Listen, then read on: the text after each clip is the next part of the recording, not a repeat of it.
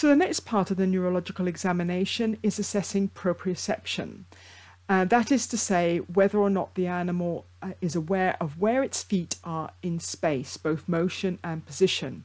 And the three most common tests that we use to assess that is the knuckled over paw, hopping, and hemi-walking. But of course, we also are assessing joint position when the animal is just normally walking around in our gait examination.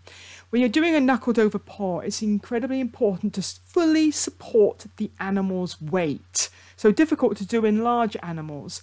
If you don't fully support their weight, then the influence of them having to support themselves is also being assessed. And if the animal is very weak, then that's going to cause a delayed response. Likewise, using the paper pull test is very inaccurate because the animal, again, if they're weak, they will be delayed. When we do hopping, we push the animal over while supported, and as soon as the joints are not aligned, so the shoulder is not aligned with the carpus and the hip is not aligned with the hock, then they should be able to hop.